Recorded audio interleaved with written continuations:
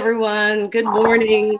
I'm happy to be the first session here. I'm going to need, Ignigus, I'm going to need screen sharing capability because I do have a presentation that I would like to share, if that's okay. You should be able to share. Try it. Okay, great. So yeah, most of you all know that I am a free verse poet who happened to be a haiku. I learned haiku from the great Leonard D. Moore. And there's a bunch of us here in North Carolina who write haiku. Teresa L. Church, Gideon Young, Sheila Smith McCoy, who is now subsequently in California. And then there's a host of other transplants that have come here. So we have a nice community here.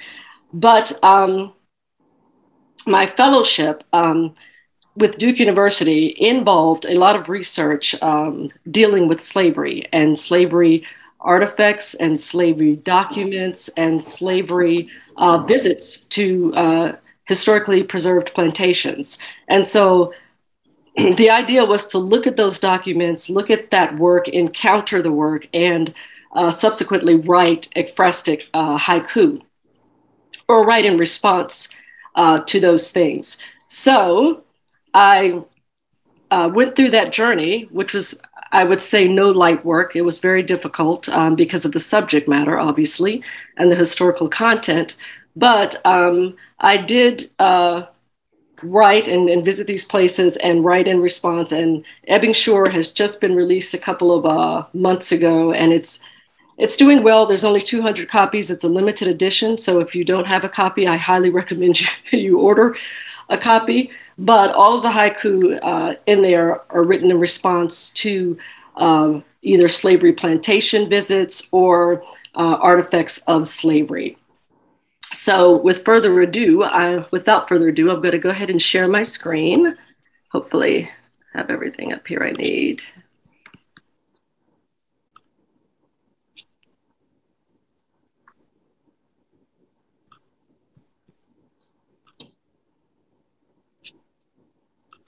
All right, please let me know if you can see that, everyone.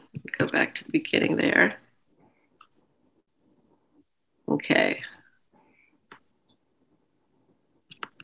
So, and I call this achieving, let me go back really quickly. I don't know why it's not, hold on one second, I'm having issues here. Issues with the pages. Whoa, sorry guys. I'm gonna go back to the beginning there. Okay.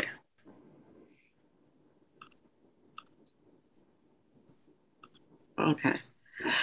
And I call this achieving ekphrastic haiku because often when we encounter a piece of art or a photograph or what have you, we tend to record an image. We tend to record what we see. Sight, of course, is our dominant sense, and that's usually what we do.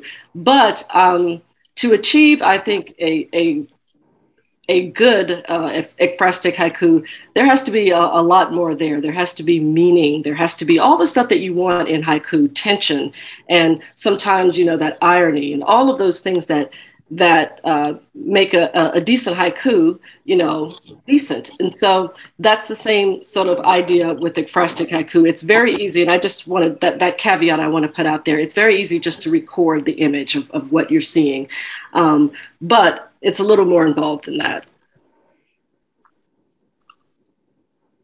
Okay, I'm trying to change my page here. It's not being very happy with me. Okay, so yes, ekphrastic poetry, and it's poetry as well. So poets who write free verse, who write in different forms, we write ekphrastic poetry. So it's not just obviously relational to haiku. I think the Iliad by Homer is one of the most, the greatest examples of ekphrastic poetry. But it's simply the verbal representation of a visual representation. That's basically all you're doing. And of course, the poet John Hollander, who wrote extensively on ekphrastic haiku, basically says, and this was sort of when it first started, so it's not always been a form, but it's, in a form that sort of everyone has adopted. It's very sort of unique, much like haiku in that way. But when poets started to write about it more often and write in response to art more often, he wrote an article. And in this article, he said, writing about art included, the new ways of writing about art included addressing the image, making it speak, speaking of it interpretively, meditating upon the moment, and so forth. So any of these things can be a reason that you are responding to the art and can contextualize your ekphrastic haiku.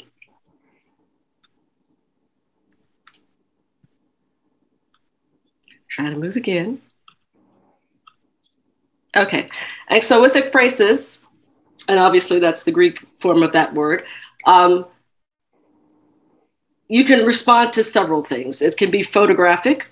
You can be responding to a piece of visual art. Artifacts, much like I worked with at Duke, and these artifacts were, bills of sale sometimes of slaves. They were all kind of documentation that you can be responding to. It could also be artifacts can expand out to just things that are sort of preserved, right? Like a piece of jewelry that is no longer put to use, but it's on display somewhere, that sort of thing. So any sort of artifact. Architecture as well. I have an example, obviously Ebbing Shore, I'll show you that a little later, is a response to a architectural piece, but architectural as well. Music, actually. If you are responding to a piece of music, that can also be ekphrasis. And then there's notional ekphrasis, which is a response to a dream. So I've attended a few presentations at Haiku Society of America, or this conference, where people have actually talked about writing haiku from dreams, but that is essentially notional ekphrasis. Okay, I have no idea why that did that. We've got to get that back the right way. Hold on one second.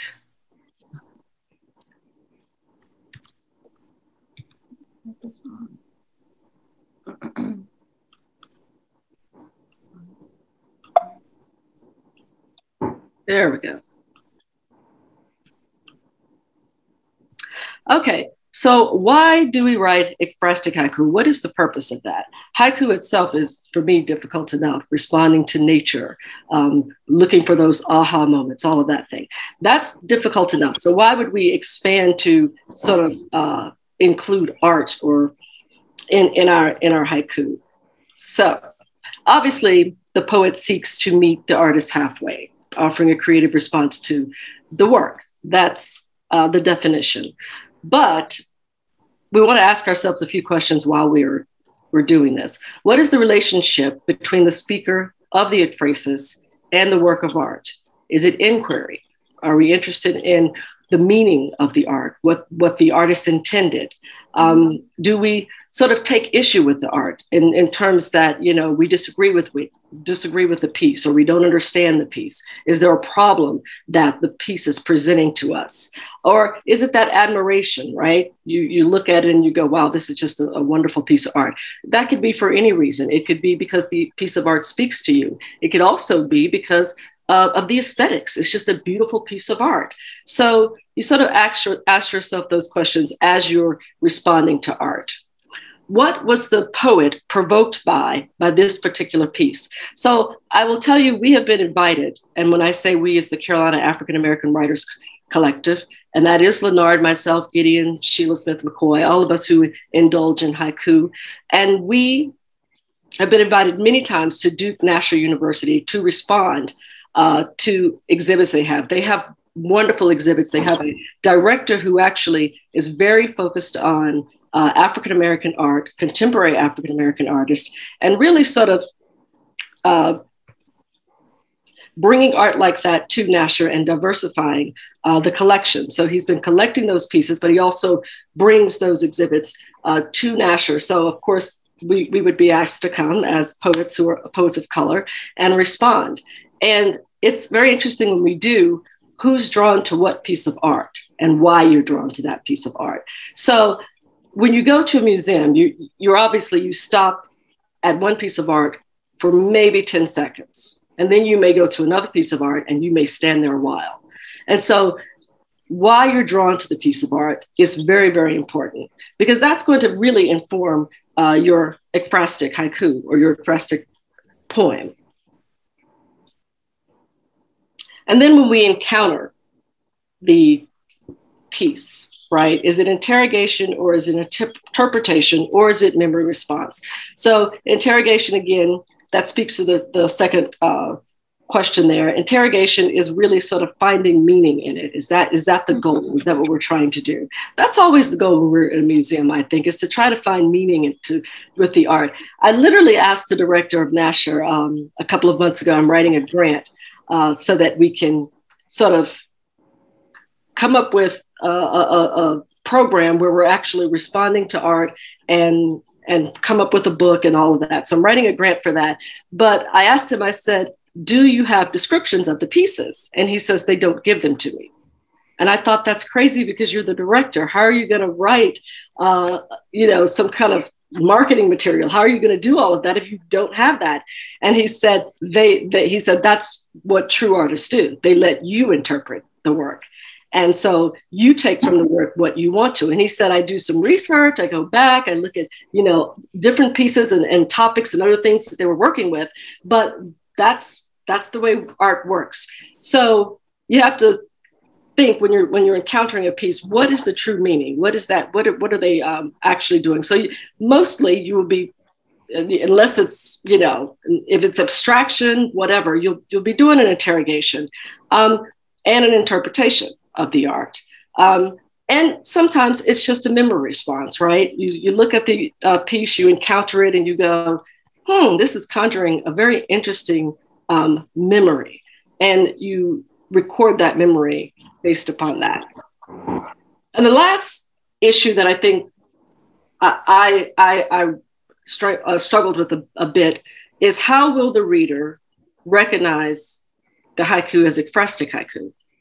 Or how will they recognize the piece of art, right? If the piece of art is not somehow identified in the haiku, if the title or the name of the artist is not there, you're going to need some sort of notation, right? Obviously, if you put Picasso in a haiku, we're going to identify that as an ekphrastic haiku because of the name. If you put the titles, Starry Nights or something like that, you're going to identify that. If you don't have those things, say you're writing an ekphrastic that conjures a memory, then you're going to need some kind of notation. So you're going to maybe say you're responding to, and this is outside of the haiku, you're responding to this piece of art. And I'll show you quickly an example of that. I don't know why my presentation has taken a life of its own. It's very strange. Oh, again.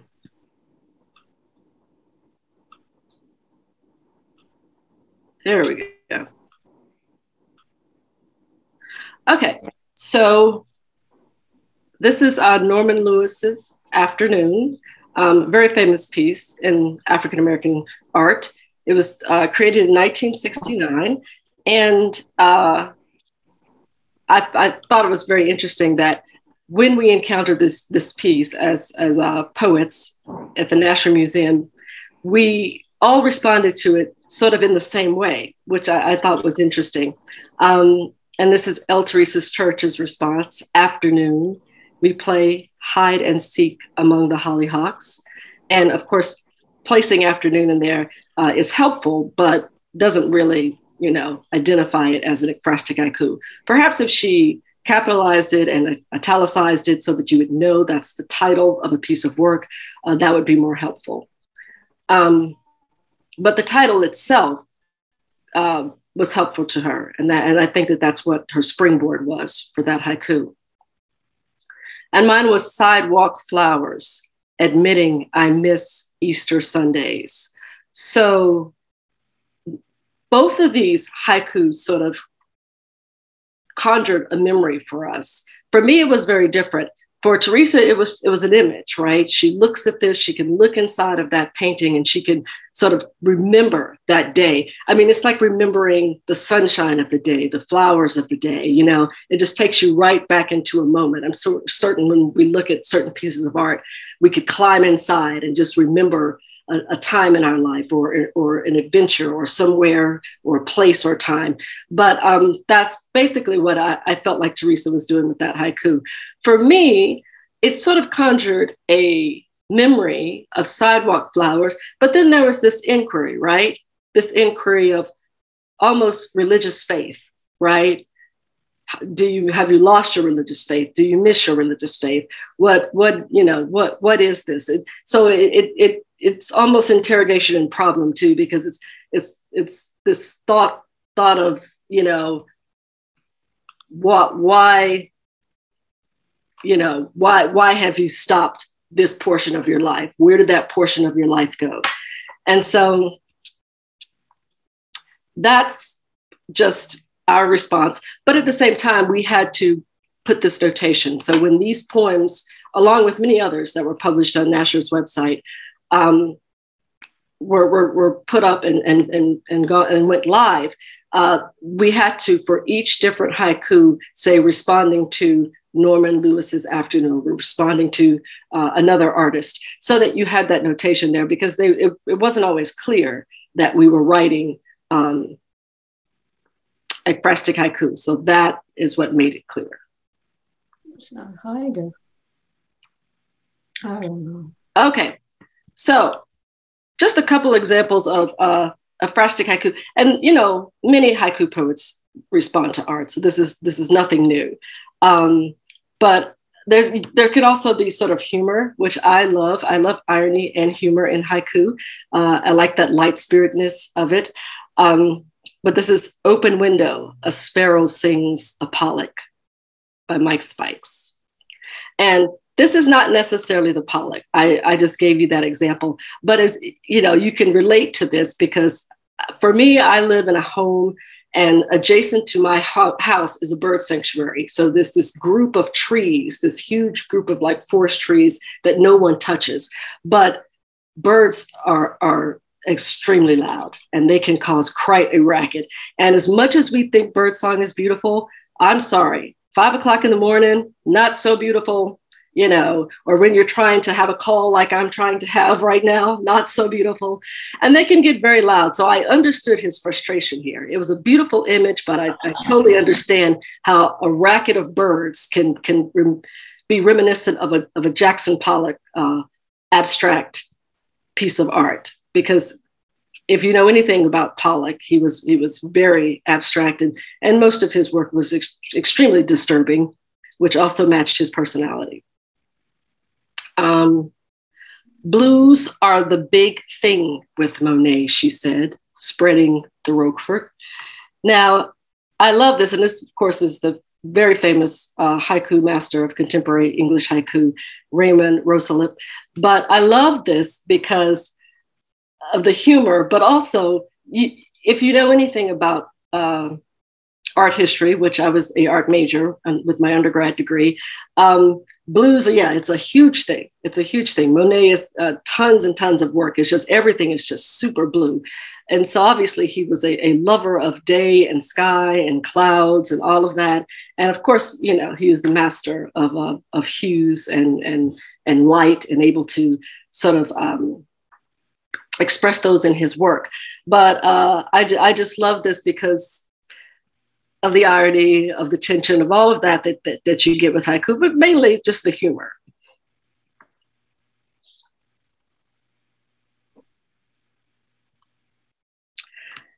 And Ebbing Shore, which is the title of the collection of haiku that I've just recently released, comes from this ekphrastic haiku. I've heard people say quite often, I think Michael Dylan Welch often says, it's hard to write haiku when you travel. And I don't ever find that to be an issue. If I'm traveling and I see something and it's of interest and it makes me pause, I do record some sort of haiku. I may go back and fix it later or chisel it and edit it, but I do record some sort of haiku. And this one was really easy to record because of my history as an art major.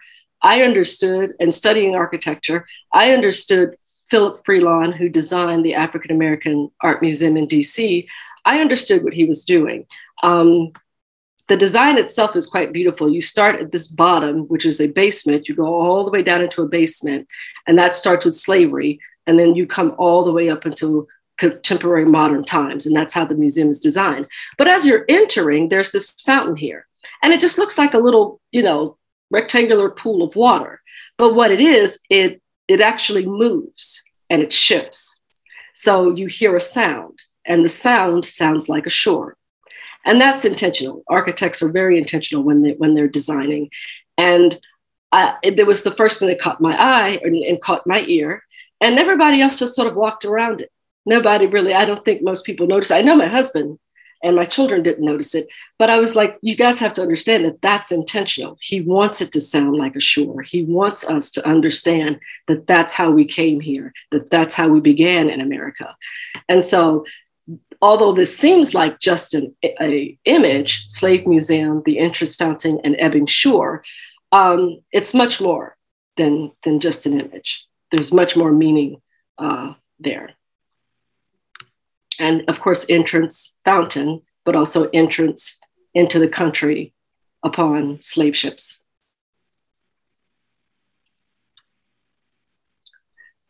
So here are a couple more that I wrote. And I wanted to reserve, last time I did a presentation like this, there was a lot of question and answers and very rigorous, interesting discussion afterwards. And I didn't have time, we didn't have time to do that. So I wanted to leave a good amount of time for that. But these are a couple of the Ekphrastic Haiku that are in Ebbing Shore by Horse and Buggy Press. And the first one, slave portrait, unsmiling, she clenches a necklace locket, was an extremely hard and difficult haiku for me to write. I was in the Charleston Slave Mart, which is a auction house that is the only one in the country that was ever preserved. It's now it was the first slave museum, but it's the only one that's preserved. And it was an auction market where people came to purchase enslaved people. And if you're interested in that topic at all, I would highly recommend go there. Beyond any other, you don't have to go to a slave plantation store. Go there. That's where the crux of most of this is going to be. But there was a portrait of a young slave girl, and in the portrait, and years ago, you have to understand historically, when photography first started, almost no one smiled. It was not a thing. People of the 18th and 19th century were very, very serious people. Life was about work. It was about survival. And you didn't get a lot of smiling. So that wasn't strange to me that she was not smiling. That I didn't find strange. But the clenching of the necklace, it was the opposite of a thing, because she's unsmiling, but you know that this means something, that this is sort of important to her, that it brings her some kind of joy, right? And she wants you to understand the significance of it. And moreover, when you think about this, she was a slave. Where did she get this? Where did she get jewelry? If you look at any of the photography of the early, this is very early photography of enslaved people, they had extremely tattered clothes on, if they had clothes on at all sometimes, tattered shoes.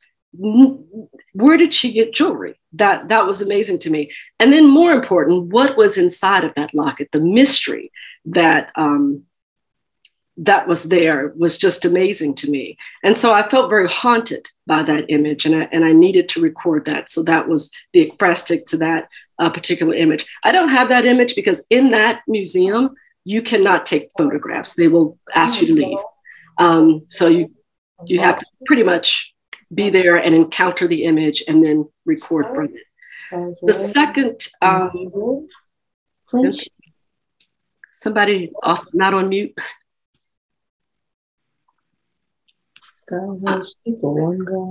The second image, or the second haiku here, is sky high steeple, one ground marker for its enslaved builders. And this is so funny. I talked to a colleague who works at the University of Charleston in South Carolina in African-American history and in the humanities. And he told me, he said, he sent me an address. He said, I want you to just go to this place. I can't meet you because I'll be out of town at a conference, but I want you to go to this place and you're going to encounter something interesting there. And so he gave me the address to this church. And I said, okay, it's in the midst of downtown. Very beautiful church. This picture doesn't do it justice. It's really, really, really high. And he said, go there and go to the side of the building. And so you can actually enter through this iron gate here. And the courtyard is very beautiful. It's open, lots of trees, lots of moss, beautiful hanging moss, and a beautiful garden there. And so I walked to the side, and just as he had indicated, this marker was there. And this marker says, you probably won't be able to say it, it says, in memory of the enslaved workers who helped or who made these bricks and helped build our church, circa 1771 to 1787. And so I thought it was very interesting. This is a Sanskrit. I don't know if you guys know about that, but that's a sort of, or Sankofa, but it's a Sankofa. It's a bird that sort of represents African tradition and culture. But what I found most interesting about this was that it was really little. And this church is really massive, massive. And you would think not only did they build the brick, but they obviously, this is labor. They built the church. And they built the church. They don't own the church. They don't go to the church. They don't attend the church.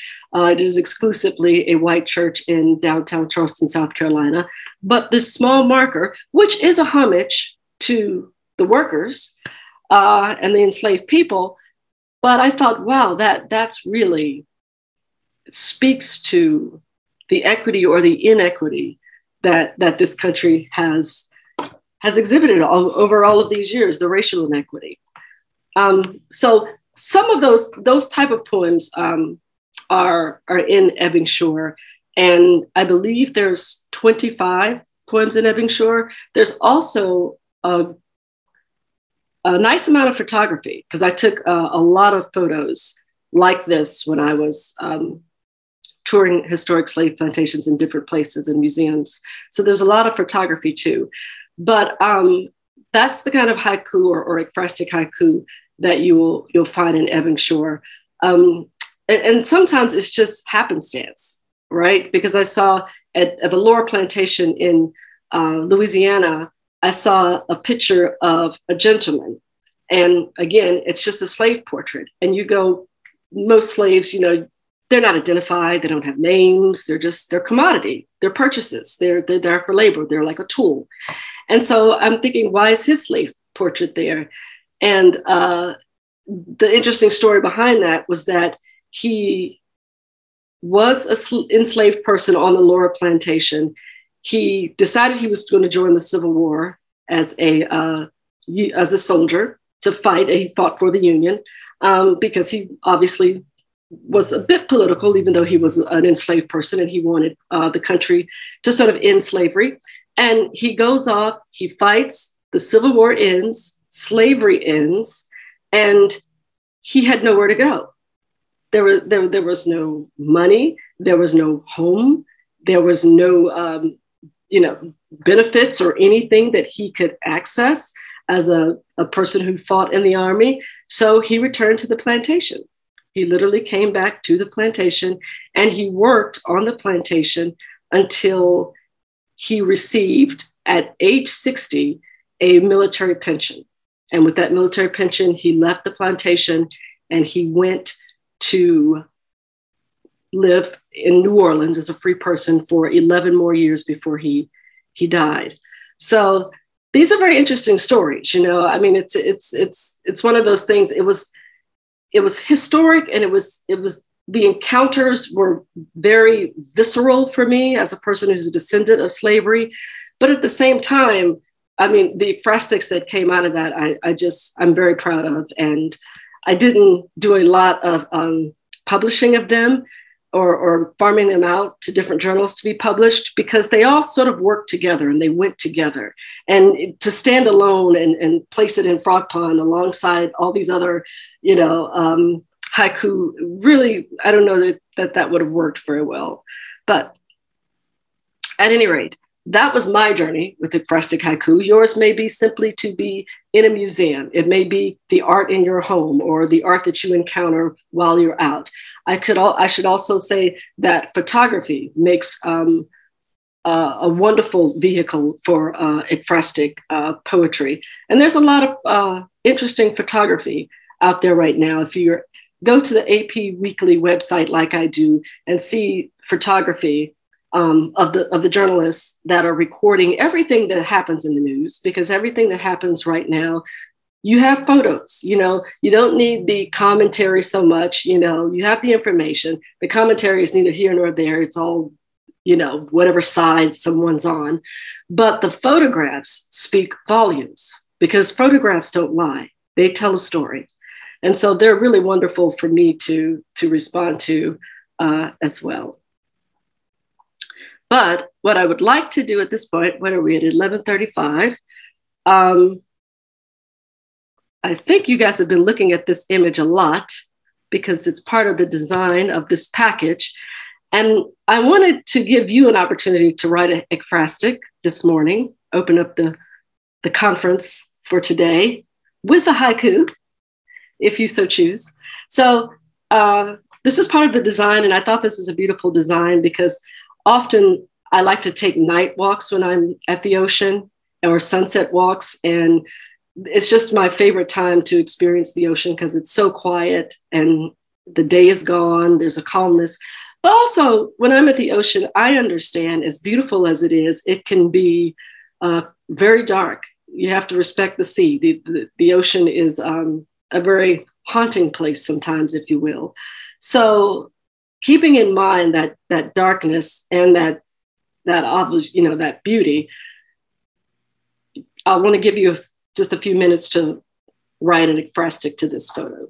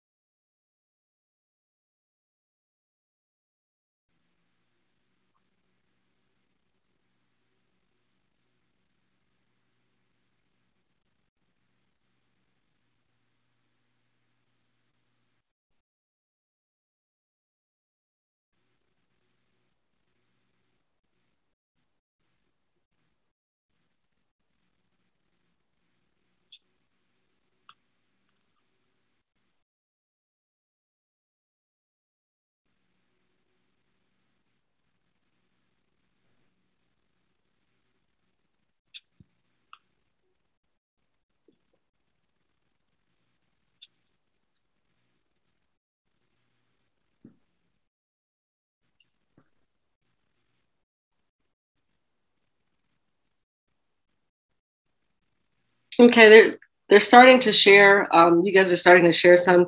I think you're all on mute, so I'll go ahead and read a couple of them since you are on mute. Brian Cook, The Jade Around Her Neck, Tsunami. Roberta Berry, Wave After Wave, Swimming in the Blues, You Left Me. Margie, Dark Ocean, Carrying Ships, Filled with Slaves.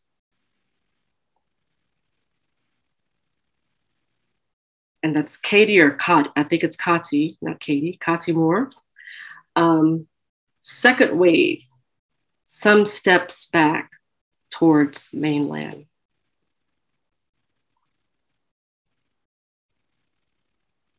And Barry Levine, Blue Horizon, The Level Water Seeks.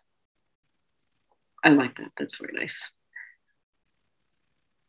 Nick, Thought Waves, Rain on My Head Tells Me to Be Here. And Peter Larson, Moon at My Shoulder, Greases the Snails of Tidal Might. All right. Nice.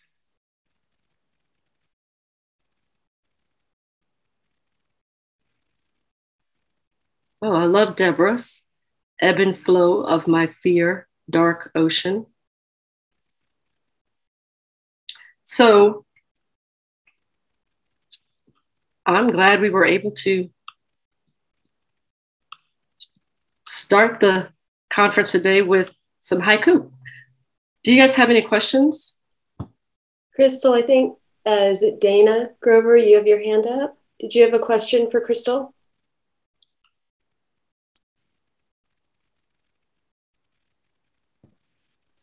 Is everybody muted or no? My hand up, I don't know how that happened. I don't really have my hand up. Okay, no worries. Yeah, they can unmute. I have a question. Yeah. If I posted this on the chat, but perhaps you can expand on this. When going to a museum or seeing some piece of architecture or an artifact, that is on display. Somebody else has recognized it as, having some artistic value. But if you're just writing about a friend's photo or a friend's painting, nobody famous. Now, is this just another haiku, or could you say this is an ekphrastic haiku?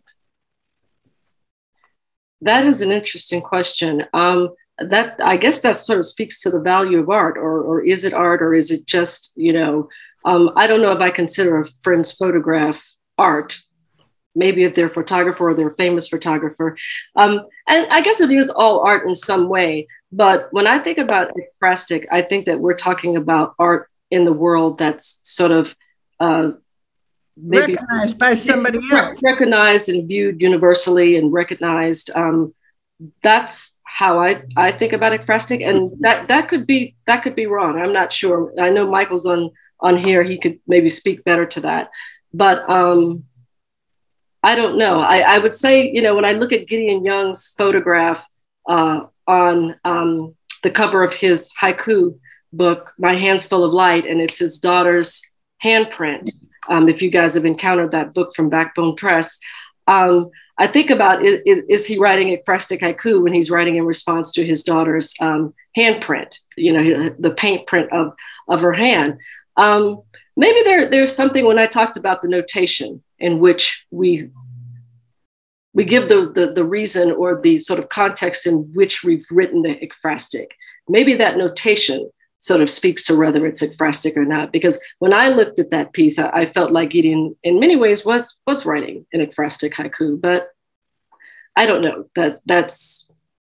I think if we're talking universally, then a friend's sketch that you're responding to may not necessarily, you know.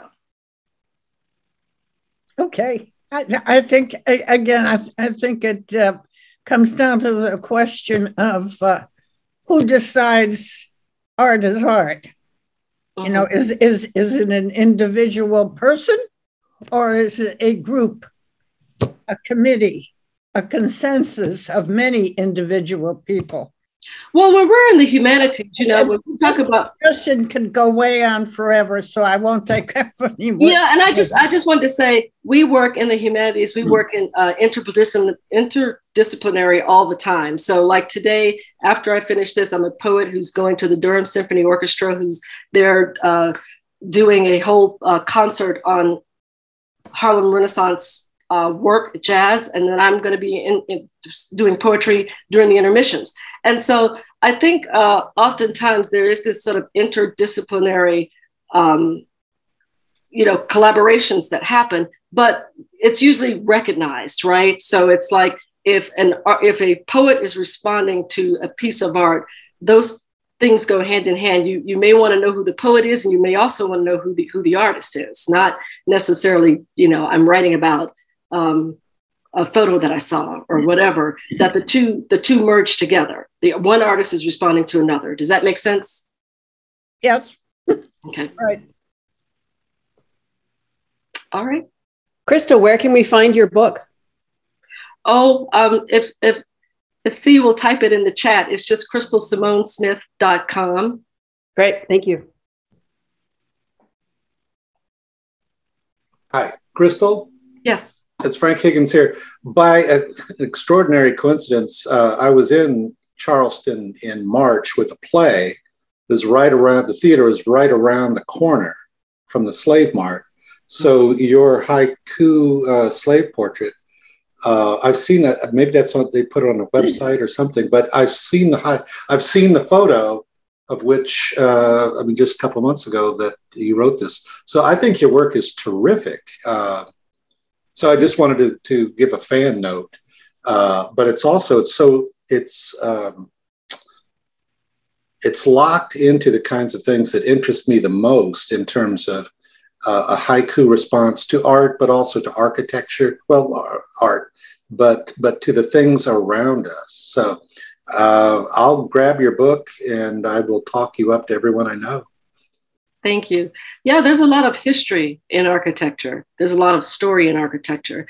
It was when I was an art major and studying art history, that form, that genre was the one that resonated with me most. So yeah, I like writing in response to architecture. Mm-hmm. And yeah, I'm surprised you saw that slave portrait because they may have been using that for marketing purposes, but most of the things in there, they don't allow you to take photos of. Right. But I mean, I was in the museum. So you were in the museum. So you saw, I got you. So you encountered it yourself. I encountered it. Right. Yes. And it's an amazing thing. You're right. It's the only preserved museum there. When you walk around, there are some signs out on the streets where this is the corner where they used to sell slaves. And that's all there is. It's just a little marker out, on the street corner. But the Slave Mart Museum, it's unique. Yeah, and it's where I encountered the most difficult pieces, because some of the pieces and things that they preserved there were really, really difficult to read and comprehend and step into that time and that mindset. And so I could see why they want you to have that experience in the museum instead of seeing photographs of it. Right. Thank you. Thank you. We have about 2 minutes left. Are there other questions or comments for Crystal? Well, I have another comment. I do a lot of ekphrastic haiku, well, mostly Haibun, and most of the ones I have are being inspired or moved by music. I find music something that speaks to me. Certain pieces speak to me in a certain way, bring back a memory or a feeling, or put me in a mood. I don't read much other work by poets who have been inspired by music. A couple of pieces that I wrote, the editor said, well, I'd never heard of this music before. And he discovered a new piece to enjoy. So I would like to see and read some works that have been inspired by some music. Maybe that's something you could do, Crystal?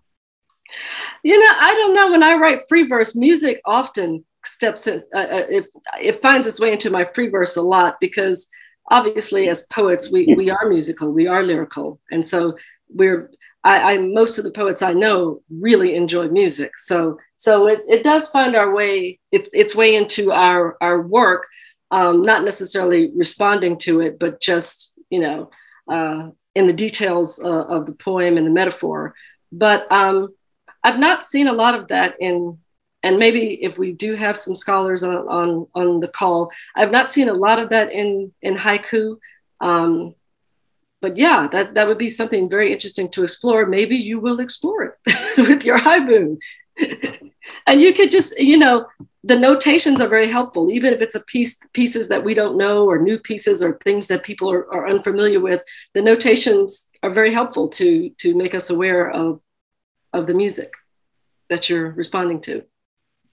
Thank you. Well, thanks, everyone. We're at time. Crystal, really excellent presentation. Thank you so much. And I'm sure you probably haven't been able to see, the chat has just filled up with thank yous and appreciative comments. So you might want to take a scroll through there. And then our next presentation in about 10 minutes will be Caroline Scanna, How to Evaluate Our Own Haiku, and that will be moderated by Antoinette Chung. So stick around.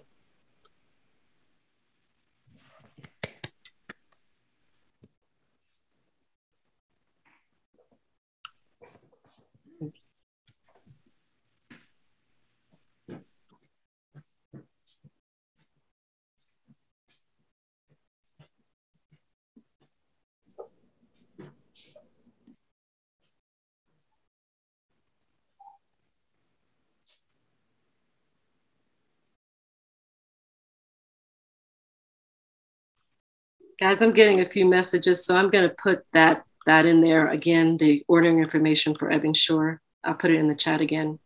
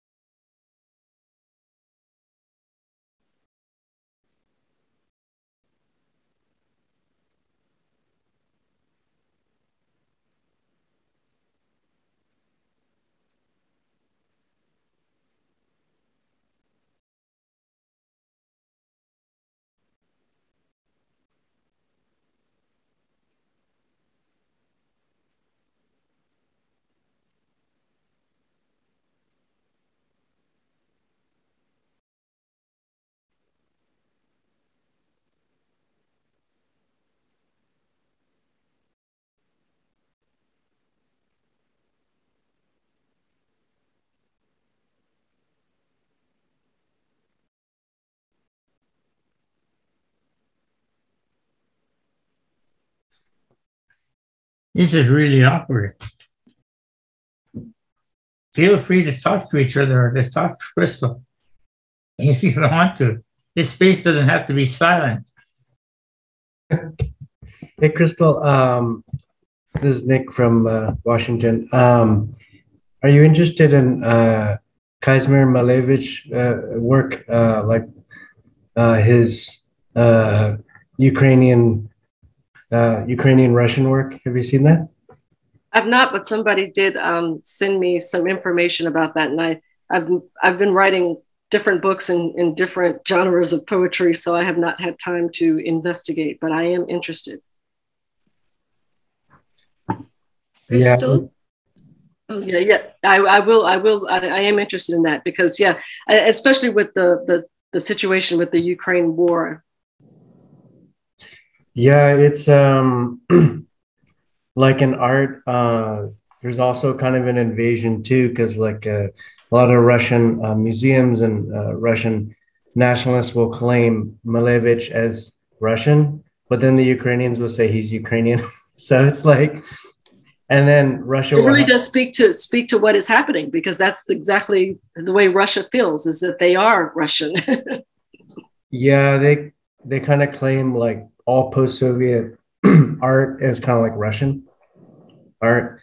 And I actually think Malevich himself said in an interview that he's Ukrainian, but he said he has like 3 nationalities, but he primarily sees himself as Ukrainian.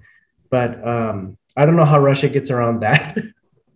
but yeah, Russia mostly has his art though. Like they have it in their museums. Ukraine has, I think, very little. They all have his main works. Russia has his main works. But I'm really inspired by his work. This morning I was trying to write a haiku on his most famous works, but very difficult because they're very like abstract, and I'm trying to write something like tangible about a really abstract painting. But I saw in the comments somebody said that Jackson Pollock's work was calming in some way to them. Who said that? It does work. It does work because he has such an interesting and unique style. It was probably one of the most unique styles in contemporary art. But I don't know if I ever found it calming. Someone has a hand up. I have. Okay. Maxie Amberger. Hi. I'm just wondering how you might balance the distinction between ekphrastic haiku and haiga. I don't know. You know, when I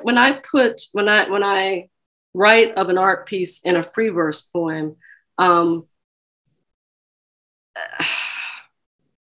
don't know. For me, a haiga is usually telling a story, right? It's usually a narrative, because that's what a prose poem is, right? It tells us a story. It's rare that you're going to find, I don't find very many haiga abstract at all. You got concrete images in there. You basically have a narrative and a story, and then it ends with that paired haiku. So no. Haiga. I'm sorry. I thought you said haibun. I'm so sorry. I thought you said haibun. No, I don't think that those are the same. I mean, to be honest. No, but the question was, how do you balance your distinction? So it's the opposite of a thing for me, because for me, the haiku has to come first, and the visual artist is responding to the haiku.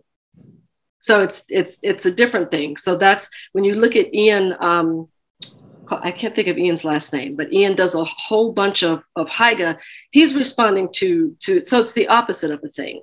So I ekphrastic haiku and haiga, those are sort of 2 different things, right? That's the way I just feel like it's the opposite of a thing, that the visual artist is responding to the haiku, as opposed to the writing a response to the art. I'm not sure that's true. That certainly isn't for me. Mm-hmm. And quite often, so you make a collaboration. So no, I know it's not a collaboration. So for me, when I think of haiku, and I've created haiku, I don't create the art first. I write in response to a haiku. But if you're absolutely saying that you create the visual first and then you write the haiku, maybe that's both ways. Both ways. Okay. Regardless, that's sort of the way I do it. The haiku becomes a piece in and of itself. Right. All right. An image, regardless of what. I went started all this. Poetry is a response. Oops. I went started all this, and now I have to shut it down. Sorry. We have to move on.